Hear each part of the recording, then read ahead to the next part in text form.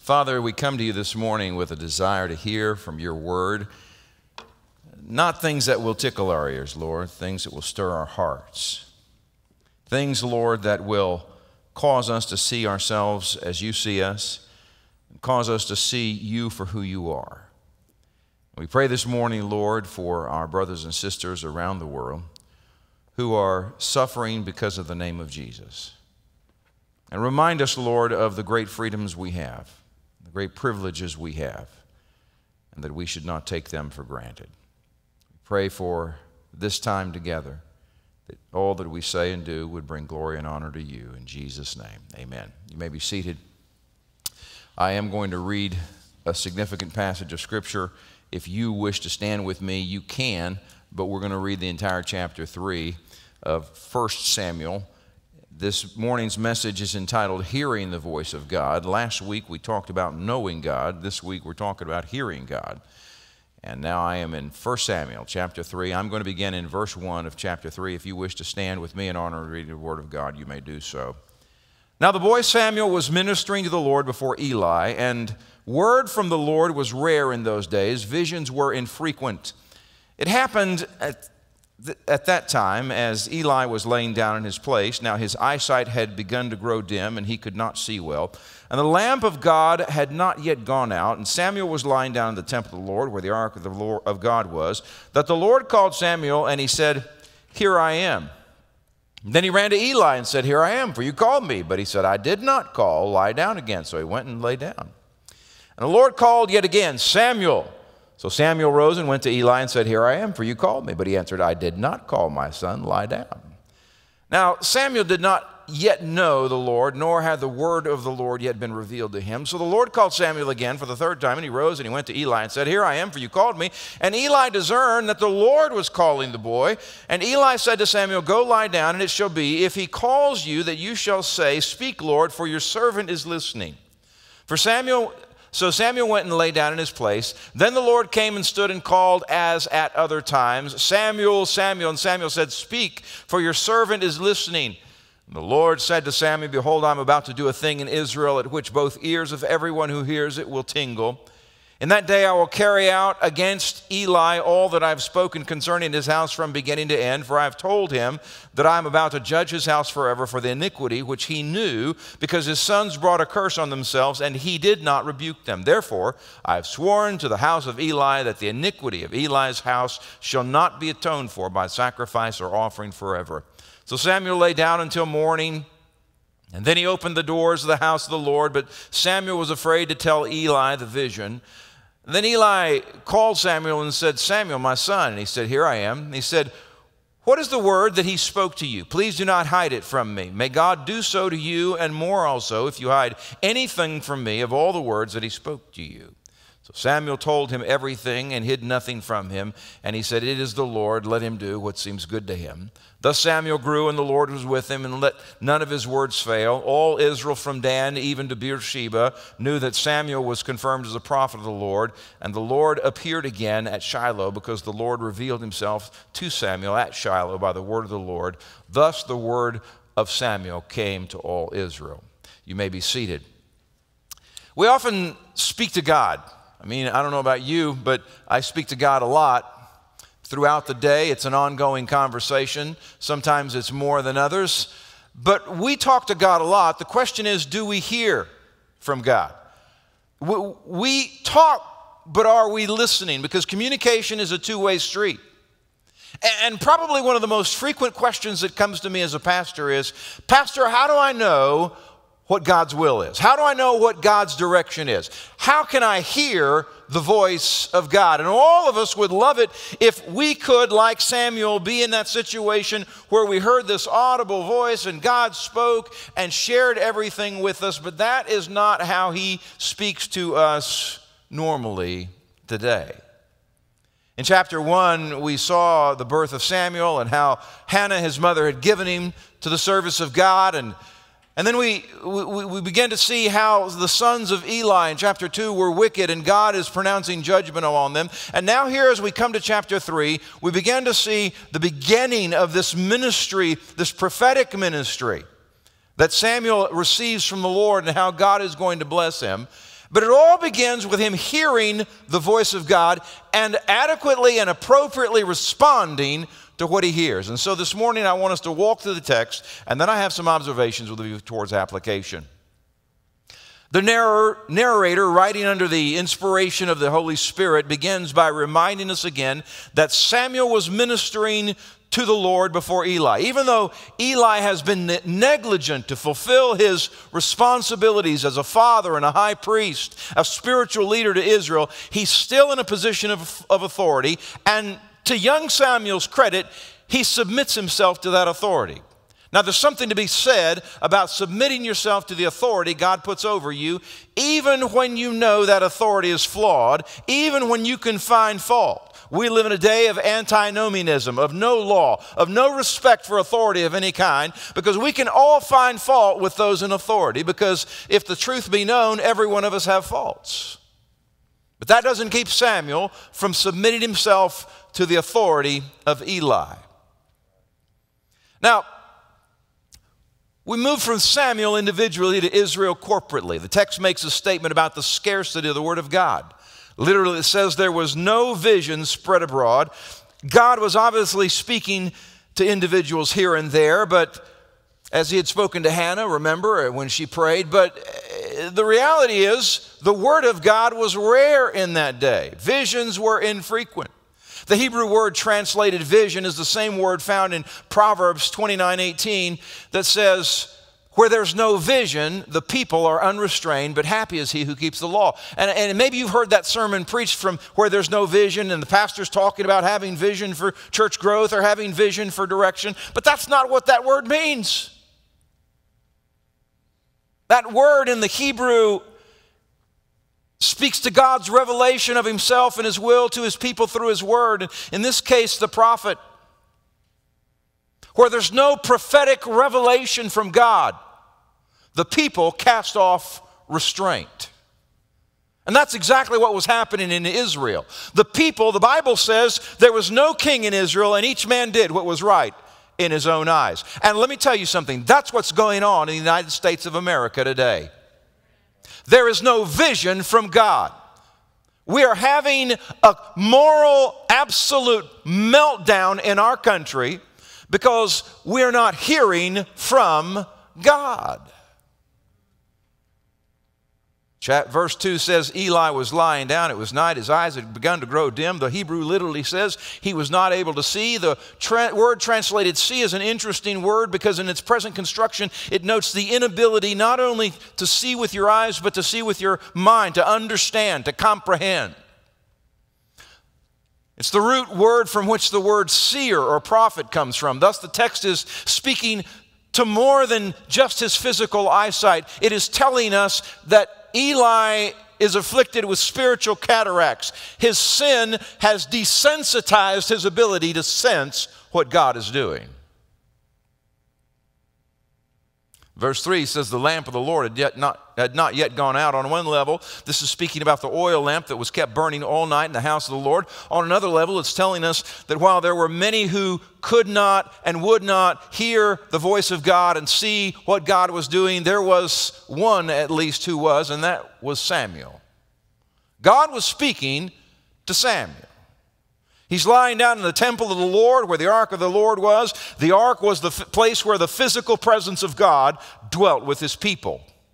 The text is saying that even though Samuel doesn't yet understand who's speaking to him, even though he has not yet received the word of the Lord, that God is close to him. God has appointed and anointed Samuel for a specific purpose. Verses 4 through 9, we see this calling on Samuel's life.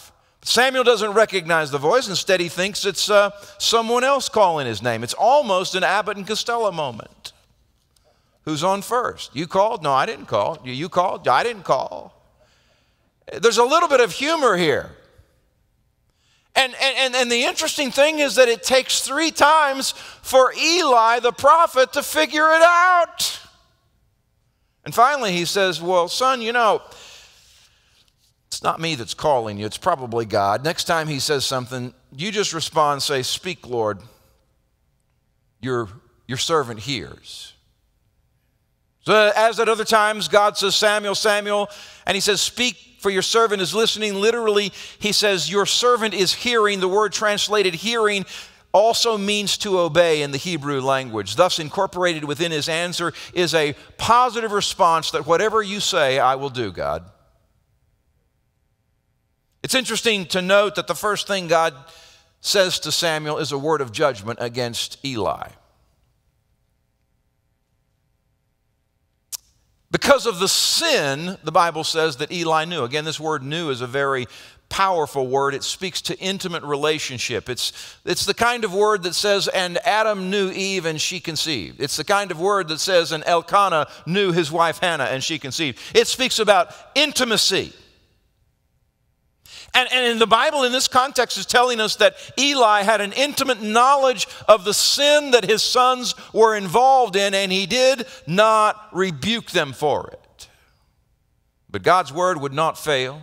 Nothing could stop his plan from coming to fruition. Samuel receives the word of judgment. He lies back down. We can imagine that he probably doesn't go back to sleep. I don't know about you, but if God speaks to me at night and I hear his voice, it's not going to be like, okay, now I can turn back and go to sleep. I don't even sleep on Saturday nights when I've got to preach the next morning. I can imagine what was going through his young mind and his head and his heart. He gets up the next morning. Eli confronts him, demands that he says everything that God says, and he holds nothing back. He's faithful, and notice Eli's response. Eli is wise enough and experienced enough to know that if God says something, it will come to pass. And Eli says, well, if that's what God wants to do, then so be it. He surrenders himself to what's coming. The final verses of our text tell us about the continued ministry of Samuel. God does not let any of his words fail or fall to the ground. All that he says will come to pass. And all Israel knows that Samuel is confirmed as a prophet of the Lord. The Bible says in verse 21, the Lord appeared again at Shiloh, whereas before the ministry of Samuel, the word of the Lord had been rare. There was no vision. Now that has changed. A new era has been ushered in because there is one who is faithful to hear and to speak the word of God. And he reveals himself and he speaks to Samuel, and Samuel, as his prophet, speaks to Israel. Things have changed. Now, remembering that God has given us his word not just to fill our minds, not just to fill our heads, but to fill our hearts, inform our hands. What is it the text is telling us this morning for you and for me? How do we take this and put it into application? Well, the first thing I want to talk to you about is hearing the voice of God. One of the most fascinating things about this text is it gives us a specific instance in which someone is called by God. They hear his voice, they respond. Perhaps that's the overarching question that pastors get all the time. How can I hear the voice of God? How can I know what God wants me to do? And I'm going to give you 4 principles that will help you understand how to hear the voice of God. The first one is this: hearing God's voice stems from relationship, not just knowledge. Hearing God's voice stems from relationship, not just knowledge. Clearly, Samuel was within hearing distance of Eli's voice. That's why he thought it was Eli who was talking to him. But Eli could not hear the voice of God when he called to Samuel. Eli could not hear, not just because he was old and hard of hearing, but because there was sin in his life. And like so many people today, he had drifted through life with good intentions, but he had not been intentional about doing good. Let me say that again. He drifted through life with good intentions, but he had not been intentional about doing what was good. A lot of people are going to hell today with good intentions, and that's what the proverb says. It doesn't say it in the scripture, but we say that. We say the road to hell is paved with good intentions. Well, I meant to do it. I was going to get around to it. I knew that I should do it, but I just never did. Eli knows a great deal about the workings of God, the Word of God, but his sin has negatively impacted his fellowship, and that sin dulled his spiritual sensitivity and made him spiritually hard of hearing. Folks, let me tell you, one reason a lot of people never hear from God anymore is because of unconfessed, unrepentant sin in their life. And if God's not moving in our churches, if He's not moving in our denomination, if He's not moving in our nation, if He's not moving in our individual lives, it's not because God isn't speaking, it's because we are not hearing the voice of God. And the reason we don't hear the voice of God is because of unconfessed, unrepentant sin.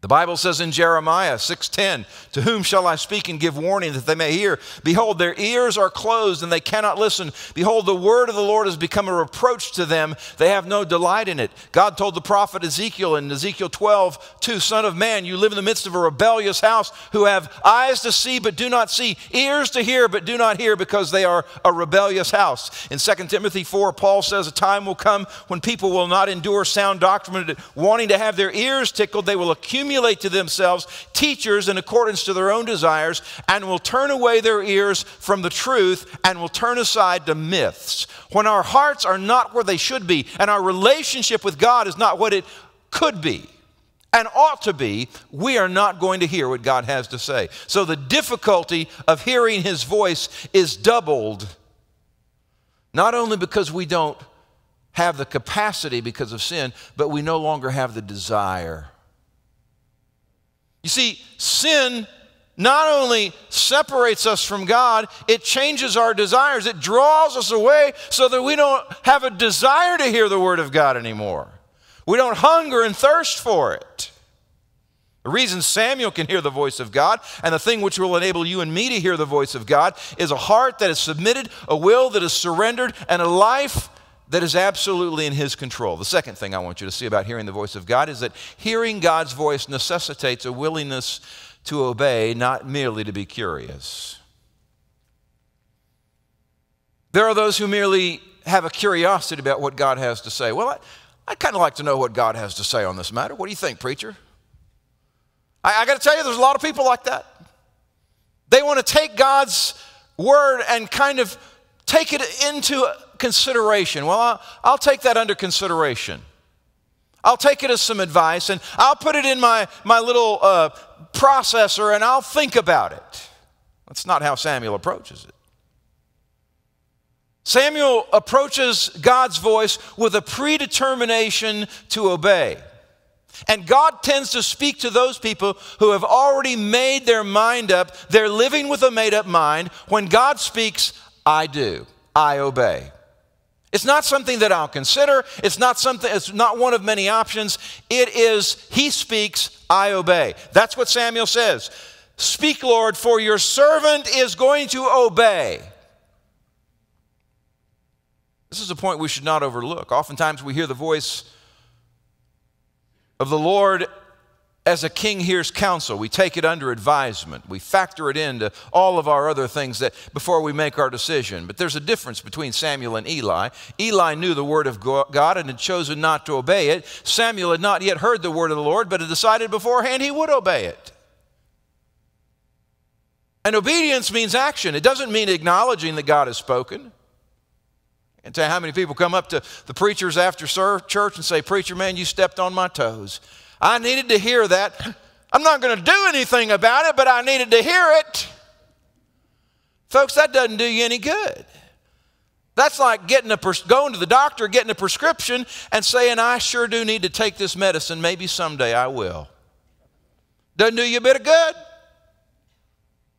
Samuel has a predetermination to obey. If you want God to speak to you, if you want Him to give you clarity as to what His will and His direction is in your life, you've got to come to the point that first and foremost, irrespective of what He says, you are going to obey. You see, the issue is not what God says, but the fact that God says it. There's a third thing. When God speaks to you, it will almost always be with a view towards your involvement in His purpose. You see, Henry Blackaby picked up on this. And that is that God is inviting us to work where He's working. God is always at work. God is always at work. And for those who will listen, for those who have a disposition and a will and a heart to obey, he's going to invite them into his work. He's going to say, I want you to be a part of what I'm doing. Jesus says, as the Father has sent me, even so send I you. If you're not being used by God, if you're not involved in what God is doing, that's not God's fault. When we are not involved in what God is doing, it's because we have misplaced priorities. We have not been listening. We've not been paying attention.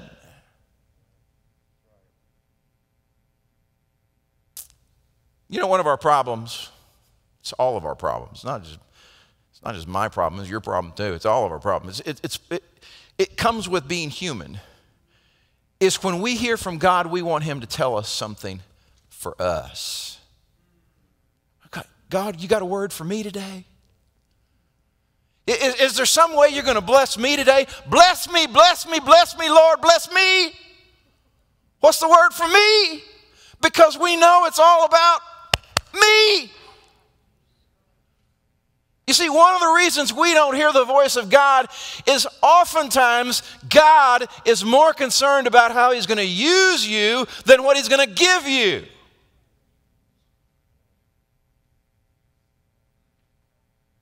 God speaks to Samuel, and he says, the first thing he says to Samuel is, now I got a word of judgment for the house of Eli, and you're going to deliver it.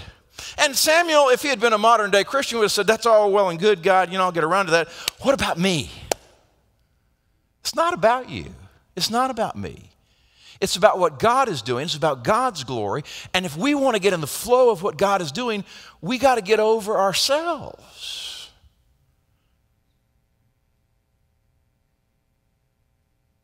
There's a fourth thing.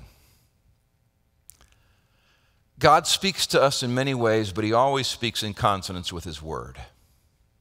Now, that's not an insignificant point. That's probably the most important point. God may speak through a sermon. He may speak through a devotional you read this morning. He may speak through a sermon you heard online, or he may speak to you through your spouse. He may speak to you through the church. God speaks through his people.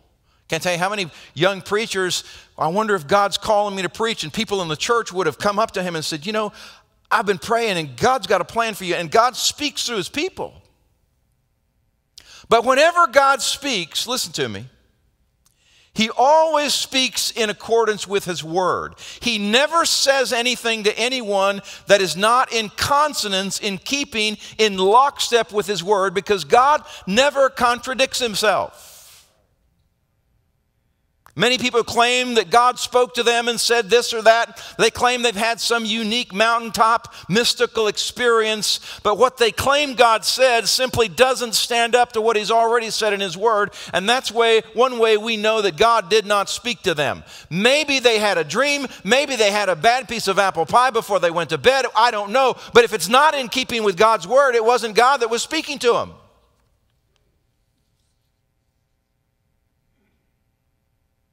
That's why we need to know the word of the Lord. It's his revelation of himself to us. That's why the verse 21 of our text says, the Lord revealed himself to Samuel at Shiloh by the word of the Lord. Some people see that as a messianic reference, as a prefigure that Jesus actually, who is the living word, the Logos, in the beginning was the Word, and the Word was with God, and the Word was God, the same was in the beginning with God. Many people believe, so Jesus was actually a theophany. Jesus was speaking to him there. The Bible says in Acts 17 of the people at Berea, now these were more noble-minded than those at Thessalonica, for they received the word with great eagerness, examining the scriptures daily to see whether these things were so. God always speaks in agreement with his word, but when God speaks, it's because he wants us to speak on his behalf. And so our first point was hearing the voice of God. Now I want to talk to you about faithfully speaking for God.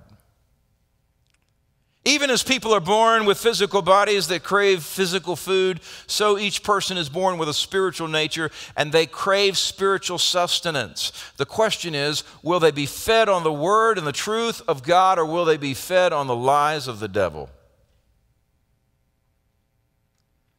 For people to feed on the Word of God, God's servants have to be faithful to speak His Word. They've got to speak it when it's pleasant to hear, when it's unpleasant, as Paul would say, in season and out of season.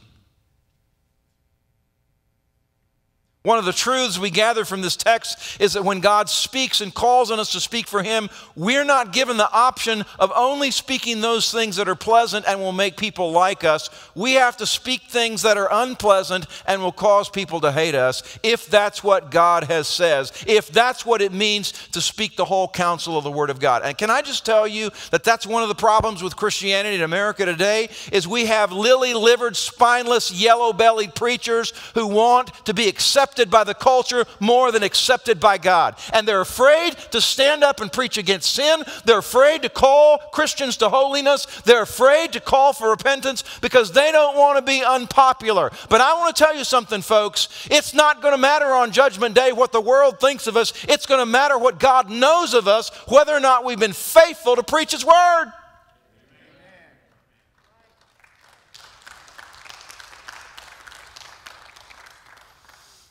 We rightly gather from the text that when Eli comes to Samuel and says, now, you tell me everything. In fact, if you don't tell me everything that he said, I hope worse happens to you if you don't tell me everything he said. Now put yourself in Samuel's shoes for a minute. You're a kid. Samuel's like the big cheese. No, Eli's the big cheese. Samuel's this little tiny runt. And Eli says, you tell me everything. And Samuel's like, yeah.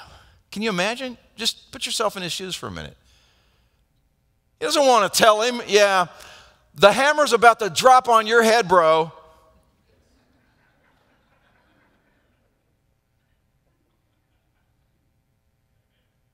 Samuel's not going to tell him how to have his best life now. I can tell you that right now. Samuel is about to speak a word of judgment that he did not want to speak. It brought him no joy to speak it, but it was what God had told him. And so if he was going to be faithful, he had to preach that. And folks, you and I are spokespeople, spokesmen, spokeswomen for God. We live in a day and age when God has sent us out into a very dark and corrupt world, and He's called us to speak truth.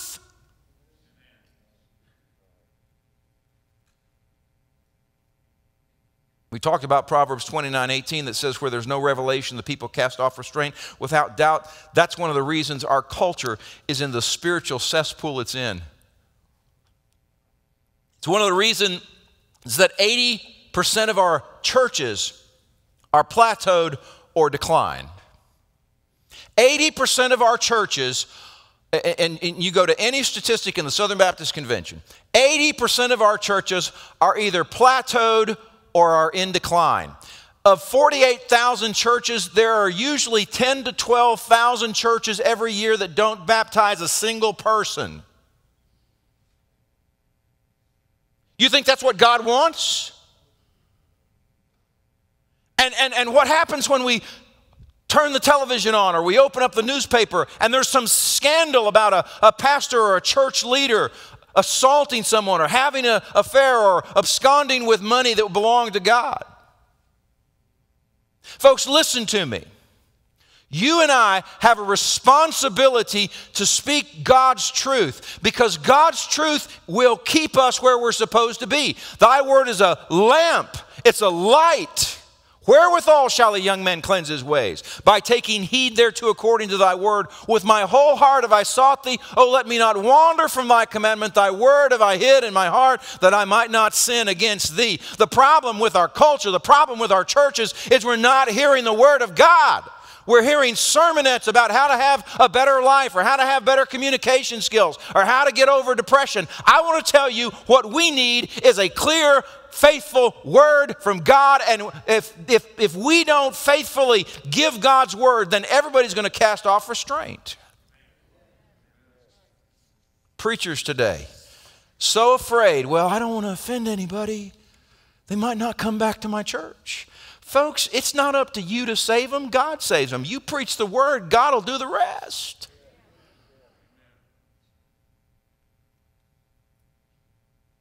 There's a third thing. It's a word about who God uses. It should not be lost on us that God chose to use a young boy as his spokesman. Samuel was probably not even shaving by this time. The word translated boy in verse 8 is the same word used in 1 Samuel 17 to speak of David, who was but a youth when he fought Goliath. The point is that God is no respecter of persons or age. He will use people young and old so long as they will hear and obey. Moses was 80 before God began to use him. Think about that. Moses was 80 before his ministry started.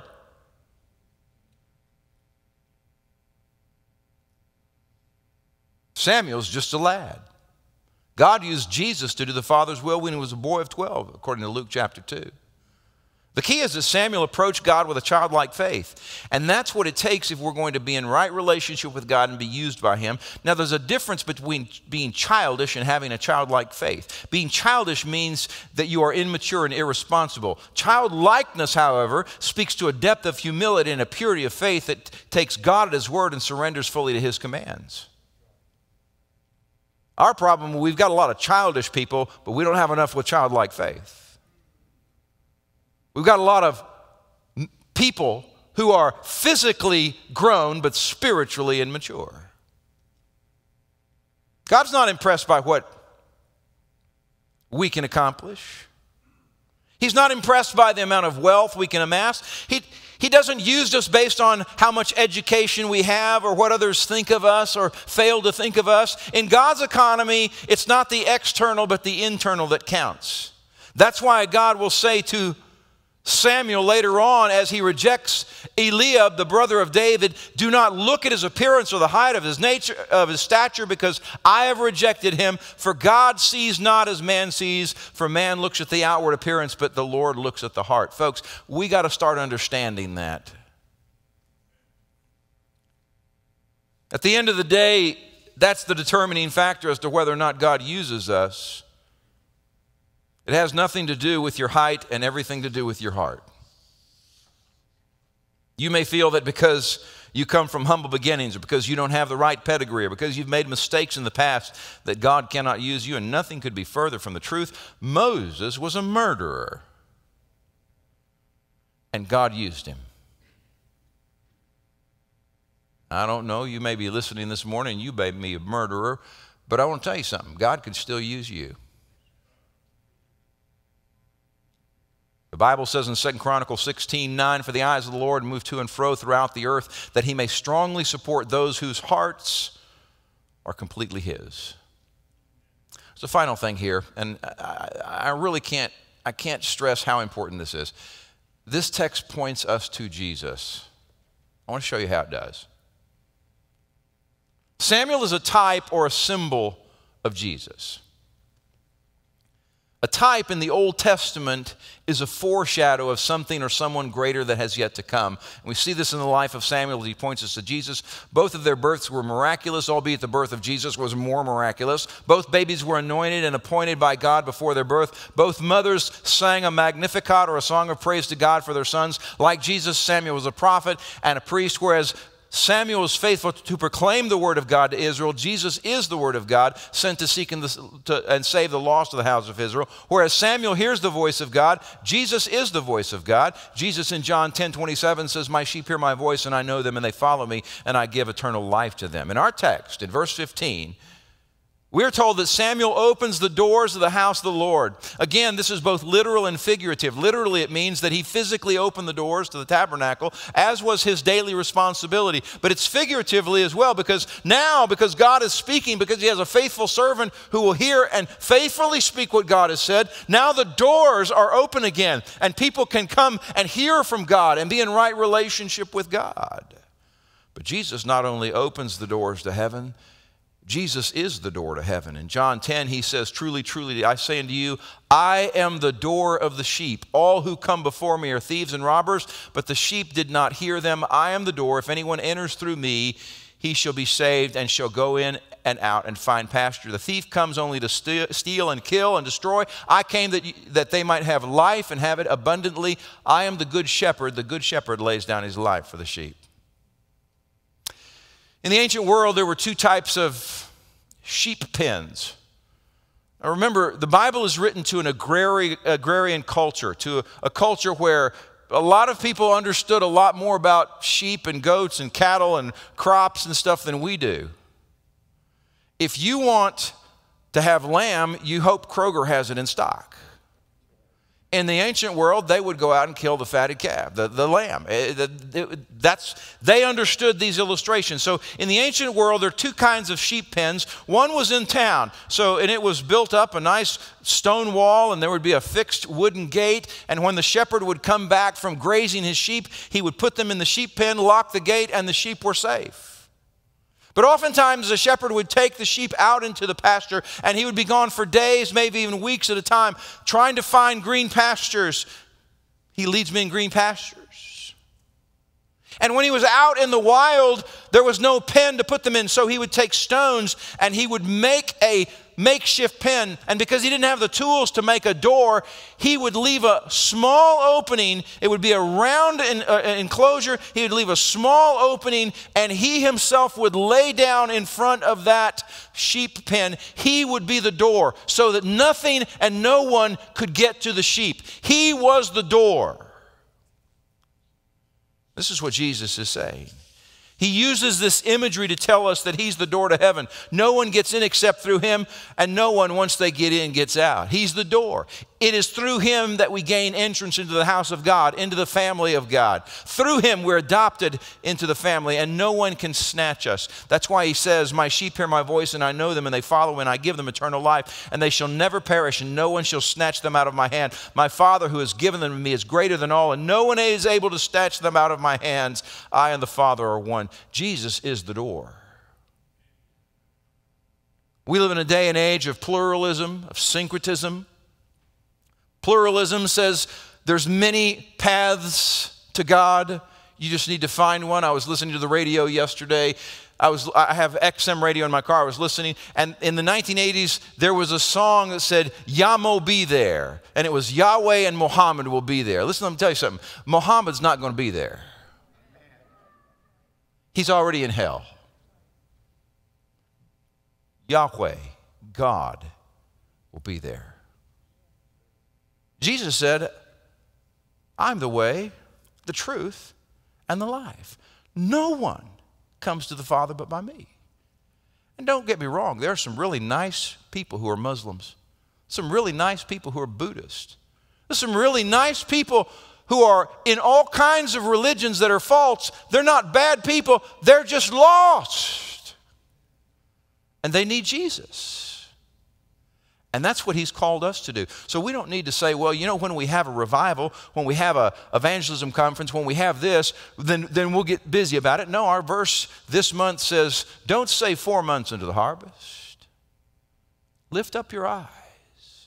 Look, see, the fields are white unto harvest. The young person waiting on you at the restaurant, the guy changing your oil, the person working out next to you at the gym. Maybe they're going to hell, and maybe you're the only Christian in their life. When you stand before God, the Bible says, Son of man, I've made thee a watchman of the house of Israel. Therefore hear and give warning. When I say unto the wicked, thou shalt surely die, and thou givest him not warning, nor speaketh to warn the wicked from his wicked ways, the same wicked man will die in his iniquity, but his blood will I require at thy hand. Folks, I want to tell you something. God's given us a responsibility. If we will hear his voice, if we will be faithful to speak what he says, he will use us to bring people to Jesus. Let's pray. Father, thank you for your word this morning. Thank you that it is ever true. It never fails. Thank you, Lord, that you've called us to be a part of what you're doing. Father, my prayer this morning is that we will begin to see the world like you see it. That we'll begin to see, Lord, that what this world needs now is a true, faithful word from you. Yes, a word of love, but a word of judgment, because the two are inseparable, Lord. Because on the cross, Jesus took our punishment. That's how bad sin is. And that's where your love is seen, because while we were yet sinners, Christ died for us. Father, my prayer this morning is if there's one person here, one person online, one person watching on YouTube, never surrendered their life to you, never given themselves to you, that this morning they would do that. They would surrender their life, ask you to forgive them of their sins, and accept you as the Savior, the Master, the King of their life. Father, there may be some this morning, believers, and they have sin in their life, sin of self-righteousness, sin of judgmentalism, physical sins, sexual sins, all kinds of sins. Father, this morning, you're calling them to repentance. You're saying, I want you to hear me. I want to use you. I want to be in relationship with you. And you're calling them to repent. I pray, Lord, that you who alone searches the hearts would draw men and women, boys and girls, to yourself even now. In Jesus' name, stand with me as we sing this morning. I've decided to follow Jesus. If that's true, you sing it. If it's not yet true, it can be true for you today. You come as we sing.